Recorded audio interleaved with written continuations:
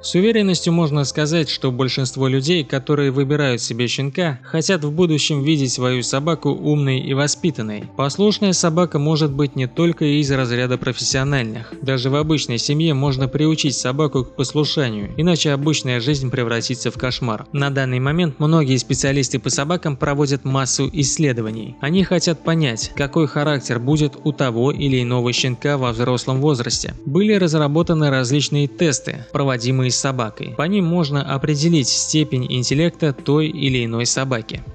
Методики подбора щенка. Большинство таких методик применимо к годовалым собакам и старше. Тем не менее, есть способы определения уровня интеллекта даже маленького щенка. С одной стороны, можно дождаться того момента, пока щенку не исполнится год. Однако в таком случае нельзя будет определить то, каким будет щенок, когда он еще совсем маленький. Отталкиваясь от этого, специалисты проводили различные исследования на тему того, как же выбрать себе умную и покладистую собаку. Конечно, существует породный характер пса. Зная породу домашнего питомца, можно понять, какой он будет в будущем. Исходя из особенностей той или иной породы, можно понять, какого щенка лучше взять себе домой. Достаточно почитать отзывы, а также породные нюансы, а затем уже покупать щенка. Конечно, данная методика не обладает повышенной точностью, так как даже в одной породе содержатся животные разных характеров. Можно понять данное утверждение на примере лабрадора. Эта порода особенно востребована и занимает близкую к лидирующей позицию по обучаемости. Есть собаки, которые понимают многие команды с одного-двух раз, а есть и откровенные тугодумы. Ориентируясь только на породные качества, точной картины по щенку все равно нельзя получить. В последнее время стало возможным определять степень интеллекта домашнего питомца на уровне щенка.